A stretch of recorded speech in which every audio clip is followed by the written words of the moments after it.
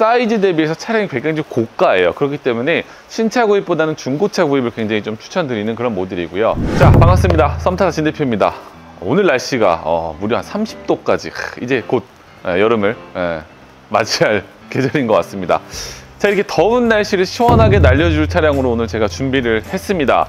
자, 연식 대비 전국 최저가 16년식으로 준비를 했고요. 수입 SUV 차량으로 준비를 했습니다. 랜드로버의 이보크 차량 준비를 했는데요. 인기는 거의 하늘을 찌를 정도의 인기 있는 차량이에요. 그런데 연식 대비 전국 최저가 시세보다 약 한 100에서 150만 원가량 저렴하게 준비했습니다. 상태 정말 좋거든요. 랜드로버의 이보크 차량 함께 하시죠.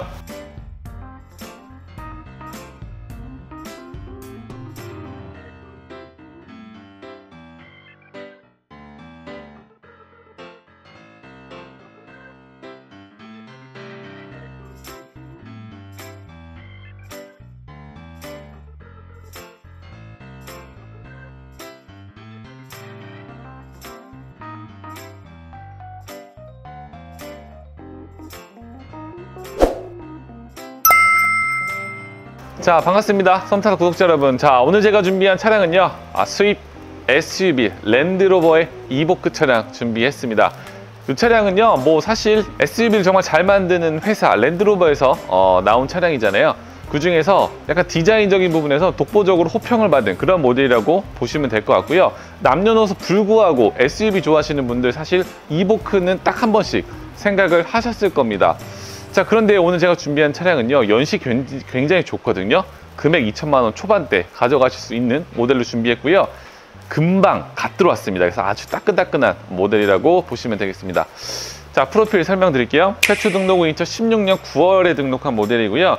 현재 주행거리는 13만 킬로 유지 중에 있습니다. 자, 512에서는요, 성능상으로 양호받았고요. 사고 유무도 완전 무사고 차량입니다. 자, 차량의 정확한 등급은요, 랜드로버 이보크고요. 2.0 TD4 SE 등급의 차량으로 준비를 했고요. 오늘 인기 좋은 화이트 컬러의 이보크 준비했습니다. 자, 외관 실내 설명드릴게요. 자, 차량 보시기 전에요, 좋아요와 구독 버튼 부탁드리고요. 차량 전면부 모습 보여주세요. 자, 오늘 준비한 차량 랜드로버 이보크 함께 보고 계십니다. 일단 외관 컬러는 이제 화이트 색상으로 깔끔한 색상으로 준비를 했고요. 그리고 차가 일단 정말 예쁘죠. 디자인적인 부분에 있어서는요, 약간 SUV 라인업 중에 사실 제가 봤을 때 손에 꼽습니다. 탑3 정도 안에 들어갈 디자인을 갖고 있어서 정말 남녀노소 불구하고 이보크는 수입 SUV를 고려하셨던 분들이라고 하면 한 번쯤은 다 리스트업에 넣으셨을 겁니다.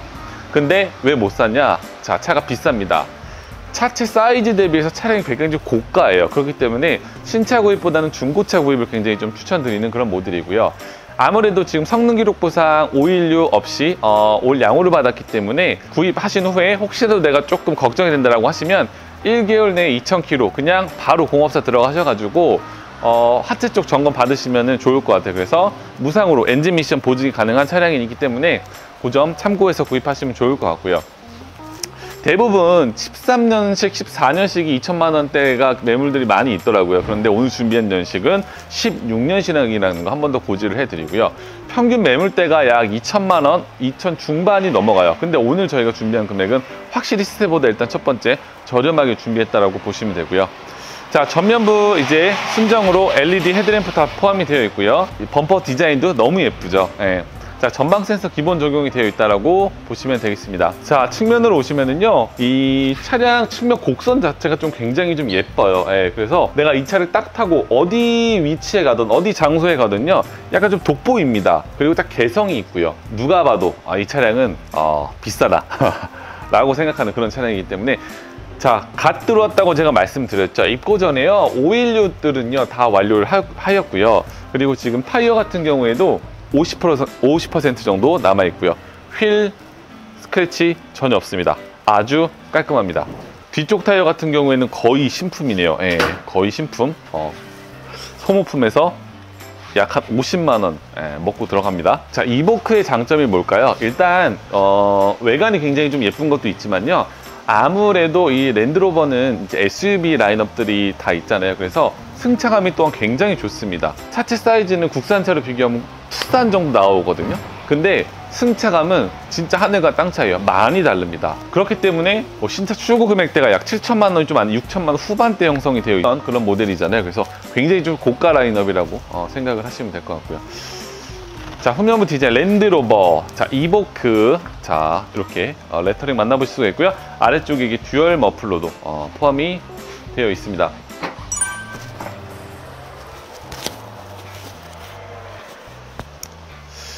자, 전동 트렁크 기본 포함이 되어 있고요. 이렇게 트렁크 커버까지도 적용이 되어 있고 6대4 폴딩도 가능하다, 이렇게 보시면 되겠습니다.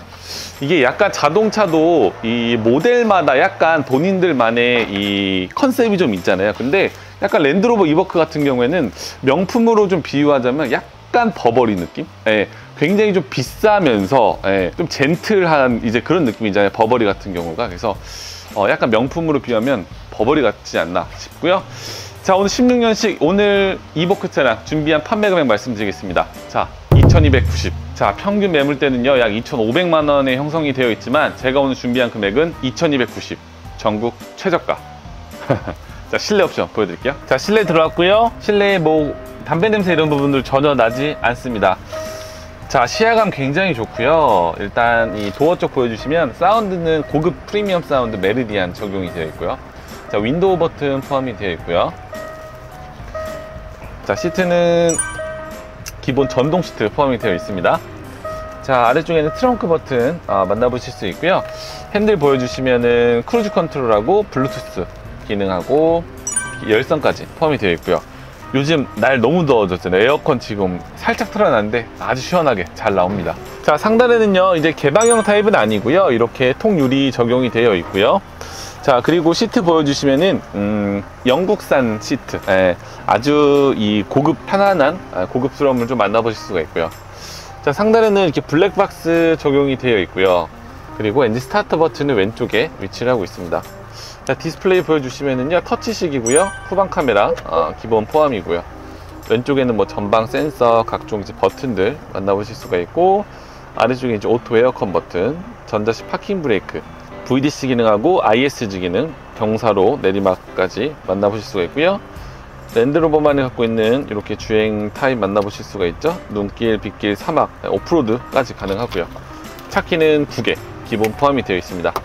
하이패스도 또 포함이 되어 있네요. 그래서 수입차 라인업 봤을 때요, 요 정도 연식 키로수에다가 요 정도 금액이면 금상첨화 아닙니까? 자, 오늘 저희가 준비한 차량은요 랜드로버 이보크 함께 했고요. 준비한 판매 금액 2290만 원입니다. 전액 할부, 탁송 거래, 제주도까지 가능합니다. 차량 마음에 드신다면 상단에 대표번호 연락 주시고요. 오늘 영상도 시청해 주셔서 감사드립니다. 지금까지 썸타가 진 대표였습니다. 감사합니다.